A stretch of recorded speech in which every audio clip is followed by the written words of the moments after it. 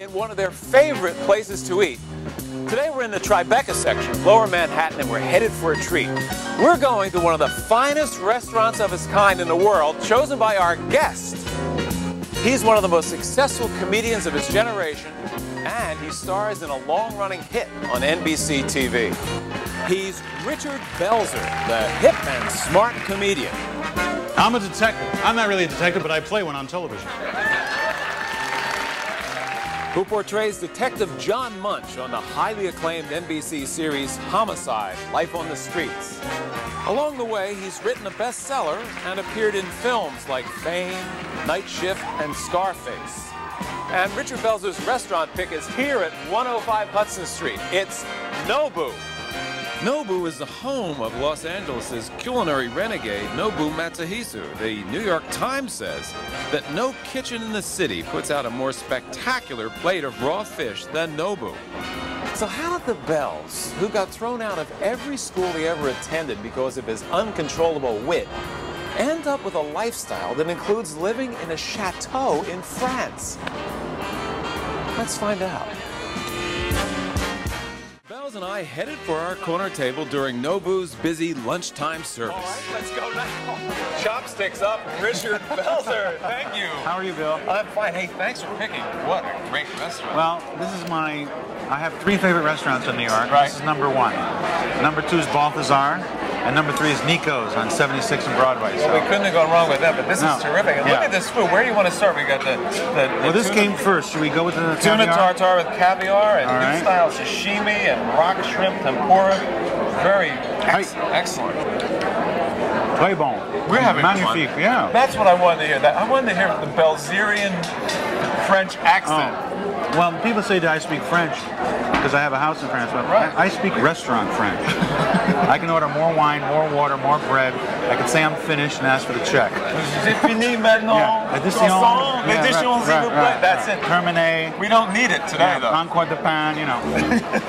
I want to know how the Bells, in my opinion, one of the most edgy and successful comedians of your generation, ends up with a lifestyle that includes, excuse the expression, a chateau in Beauzelle, France. Beauzelle. Beauzelle. B-O-Z-O-U-L-S. B-O-Z. Think of Bozo and then U-L-S. Bozo without you in it. Yeah. No, seriously, what drew you to, did you feel that you had to flee the United States? Well, what was going on here? That's another subject, but my wife visited some friends in this little village in France and just fell in love with the area and was enchanted by it. And soon thereafter, Hulk Hogan attacked me on my talk show and almost killed me. I remember that. I sued him. Yeah.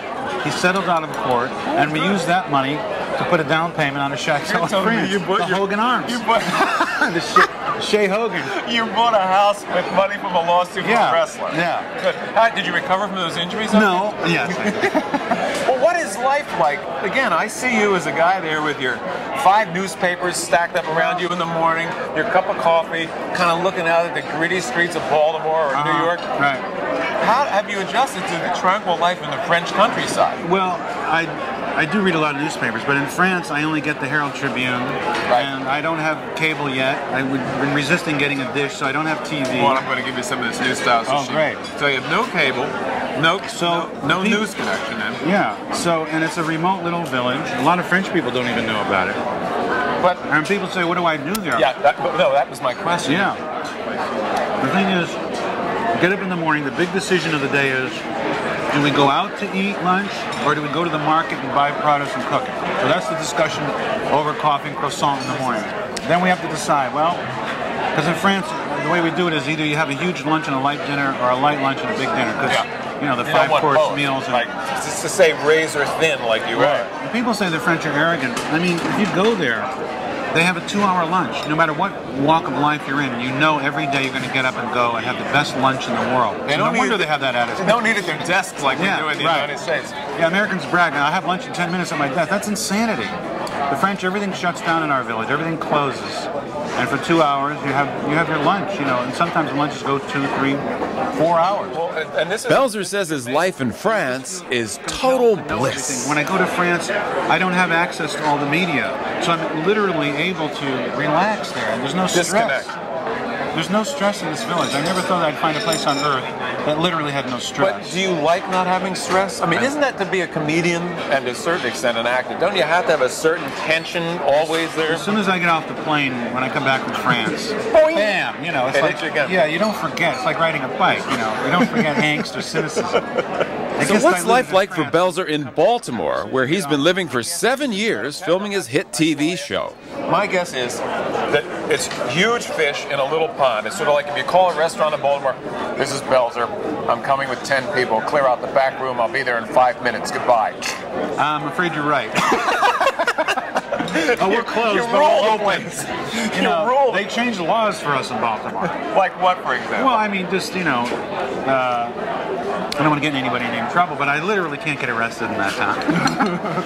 You know, unless you arrest yourself. One time I went through a stop sign, which I shouldn't do, and I don't recommend it. This cop pulled over to me, and he got out and went, and just waved me off. The path that you chose of being a stand-up comedian can be an extremely difficult lot in life. Yeah. Was it ever really rough for you at the beginning? Oh yeah, I started pretty late. I started when I was about 27. And before that, I was a newspaper reporter. I was a disc jockey. I was a jewelry salesman. Jewelry salesman, dock worker, census taker. Census taker. Wait, dock worker? Yeah. You? Yeah. Well, I hanging out with the guys. I only lifted the 40-pound boxes. But no, I did everything, and I just kind of all my friends that would say you're so funny, you should be in show business. My family, I got thrown out of every school I ever went to for having uncontrollable wit. No, wait, hold it. Right. Let's put a period after that and get into it. I know that that's part of like the image of Belzer, right. And I know that it's in your bio. Is it really true that you actually get thrown out of school? I was thrown out of about 6 or 7 schools. I was thrown out of public school. My parents put me in yeshiva, which is a Hebrew day school. How did you do I was thrown out of there. The rabbi said, "Get out. I'm finished with you. Go eat bacon, pray to Minnie Pearl. I don't want, the Jews disowned me." They did? Yeah, well, kind of. They threw me out of Hebrew school where I went for discipline. And they still threw you out? Yeah. Well, what was the nature of the wit? Were you an anarchist? Yeah, I guess so. A dissident. I couldn't help. I was the guy that made people shoot milk through their nose at lunch. I was the guy that did always impressions. An attractive sight. Yeah, I did impressions of the teachers, or a lot of times my friends would get thrown out of class for laughing at me because I'd be on the other side of the room making weird faces or something. They'd laugh, and the teacher would see them, and they'd get thrown out. So I was just an instigator. But when did this start, Richard? Like in the womb. You came out cracking. Yeah. Really? Yeah. When I came out of the womb, I said there was no light in there. I couldn't read. No. For some reason, as a child, I was just always reflexively funny. So after all these different jobs, the jewelry salesman, the census taker, dock worker, school teacher, how'd you get to be a school teacher if you're thrown out of every school? That's a good question, and now I can tell the world. All right, let's hear it. I faked the application for substitute in Connecticut at that time. I don't want to bust Connecticut, but you're from Bridgeport, right? I'm from Bridgeport. Yeah. When you were a substitute teacher in those days, in the 60s, they didn't ask for accreditation. You just filled out a form. And I just said, I graduated from Northeastern or whatever. And picked a nice school. Yeah. And what was your major that you picked for yourself? Phys ed and psychology. Phys ed, good. I did go to college for a couple of years, but I never got a degree. How do you stay in such excellent shape? I guess genetics. Is that it? Yeah. Well, I play basketball. I do a lot of walking and bike riding and yoga. What about the Bell's diet, though? You have a philosophy. I heard about this one. Yeah, stay away from anything that's white. No white sugar, white flour, mayonnaise, salt, white people. Anything white. If they're serving you white food. Next, no white food, but some sizzling entrees from the corner table with actor-comedian Richard Belzer at Nobu in New York City. The restaurant features a $1 million interior design with a wall of 50,000 black river pebbles, a copper leaf ceiling, a wood floor with stenciled cherry blossoms, and a fairy tale forest setting of birch trees. The sushi bar is one of the hottest seats in any New York restaurant. So once again, chopsticks up. Unbelievable. So you would, by the way, just to get myself comfortable here for the next couple of minutes, why the sunglasses all the time? I'm curious. Well, when I was a young boy, way back when, in the 50s, growing up, I was very enamored of beatniks, jazz musicians. No kidding. And I just wanted to be, a beatnik or a jazz musician or somebody, cool. Right. And so I started wearing shades like in grammar school, in high school. So you were wearing sunglasses like this? Yeah, always. All the way since I was a little boy. I like wearing sunglasses. I'm wearing sometimes become suspicious of people wearing sunglasses at dinner, but I'm not suspicious of you. No. I know you. People know what to expect now. You're a man who Our enjoys- spectacular entrees included Icelandic salmon trout and squid pasta, prompting a visit from the restaurant's mastermind, Drew Naporin. Stand up. Well, thanks for being a wonderful host for us today. It's my pleasure, and when it's up to this is one of New York's treasures. He's one of the real culinarians that we have in the Big Apple. You and Rudy Giuliani. Thank you very much for coming. And domo arigato gozaimasu. Thank you very much. Nice to see you, Drew. Drew Naporin, everybody, owner of the restaurant, with Robert De Niro, his partner who you never see. Yeah. You don't get to see De Niro anywhere. He's busy. No. This is incredible. Wow. Who thinks of these things? I have to have a moment here. Richard Belzer's happily married to actress Harley McBride, who also works on Homicide: Life on the Streets. Well, we've been together on 17 years. Been married 14 years. How'd you meet? We met on a blind date, which neither of us wanted to go on. A friend of mine who I went to high school with in Connecticut had moved to LA, and I had moved out to LA. And he said to me, you got to meet this woman. She's the most beautiful woman in the world. And then he said to her, outside of my presence, you got to meet this guy. He's the funniest guy in the world. So both of us saying, yeah, right, But you really didn't want to go that night. No, but for some reason we met, and I'll never forget the first line. We were introduced, and she said, "So you're a comedian? Are you funny?" And I said, "Are you beautiful?" And then we were off to the races from there. I'm always curious when a blind date ends up in really going the distance. Right. Right now. When did you know? When did you know that, hey, this is somebody I'm following up on this? We've got the potential here to go the distance. It's a really good question, because I remember the first time I said I love you to my wife, my then girlfriend. We had been dating for a few weeks, and one night we were in her house, and we had a little dinner party with a couple other people, and she and I were leaning down by her stereo looking for a CD or something to put on, and I just, I know it sounds corny and poetic, but it's true. I got this kind of a rush, like a wave, this really great feeling, and I looked at her, I said, I can't believe what I'm about to say. She said, what say it? I said, I love you. Aww, and it was like, sweet. It was really sweet. That is sweet. And I mean, since... Wait. Yeah. And what happened then? Well, she was, very flattered, and... Right, so she said, well, I'm flattered by that. Richard, thank you very much. She said, I can't hear you. I didn't hear you. She made me say it again, which I thought was kind of sweet. But we've been through a lot together. I mean, I think the secret is that, this may sound corny, but never stop communicating. Another thing I learned is don't ever go to sleep angry. Always resolve something before you go to sleep. Yeah. Don't carry it over that. And don't be shy about your needs and your feelings. I mean, we had some rough times in the beginning. It's 17 years. If you don't have rough times, it's a cartoon. Exactly. The last few years have been, I'm almost embarrassed to say, have been almost idyllic. We get along so great. The girls are grown. We have the house in France. My show's been picked up, and so it's like we're eating at Nobu. I'm eating at Nobu. I know people like you, and thank you. So I mean, I didn't know Jews could be this happy. I'm deliriously happy. Oh wait, something will happen. But Belzer's peace and security today is far different than his early days in show business. Of course, you know what I mean. When I was young and I started doing stand-up and I bombed, I would get really depressed. It was like crushed. I remember, one of in the first 6 months of the business, going on to Catch or the Improv or something and bombing, and it was devastating. It was like a death in the family. But eventually, you get good at what you do, and you don't bomb that much anymore. Let's talk about the other end, success. Sure. Some of the people you worked with early on when you were MC at Catch a Rising Star. Let's pick three: Paul Reiser, Jay Leno, Jerry Seinfeld. Right. What do you remember about Paul Reiser in the early days? Paul had a style. He had a very mature style. It was like he always seemed older than he was for some reason. That was like a unique quirk that he had. He would talk like an older man for some reason, and it was very, it was very disarming and charming. How about Leno? Jay Leno. Leno and I, we started in the early '70s together. He used to come in from Boston, and we'd heckle each other in the early days. Hey, Belzer, where'd you get that Beatle wig? And Jay and I used to hang out a lot, and Seinfeld I passed in the auditions. I used to run the auditions every Monday night, and I had to take a number. One day Jerry Seinfeld came in, and I said, hey, you're pretty good. Why don't you come back tomorrow night?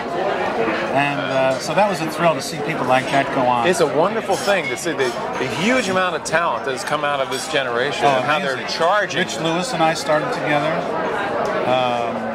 Jimmy Walker. Robert was already established. Robert Klein, who I saw the other night.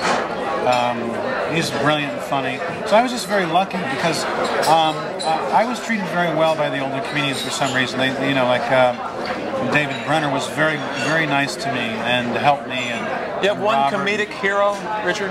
Well, Richard Pryor is the Michael Jordan, the Babe Ruth, the Muhammad Ali. I don't think anyone will ever be as good as Richard Pryor in his prime, no matter how long this planet lasts. I saw Richard Pryor opening night, Mr. Kelly's in Chicago, 1967. Blew the place away. People were falling on the floor. By far the greatest. Let's take a break and have some great dessert. I don't know, I'm still working on that. Well, finish that. All right, we'll be right back. And I welcome you back to our corner table here at Nova with the Richard Belzer. Look at this. What an array of desserts. Tapioca soup, some kind of hot chocolate, Japanese mint, green tea, white chocolate sauce, ice cream, and of course, I don't know whether to photograph it or eat it. Gotta try it. How was that? I think you're gonna like everything.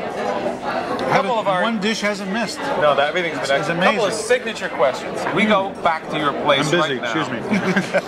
What's in your refrigerator? Open the door and tell us. Oh, in my refrigerator? In your refrigerator right now. Well, do you really want to know? Yeah, I want to know. A half a veggie burger. Who ate the other half? I had it last night. Right. Champagne, of course. Always, my wife always keeps champagne and white wine in the refrigerator. Right. Beer.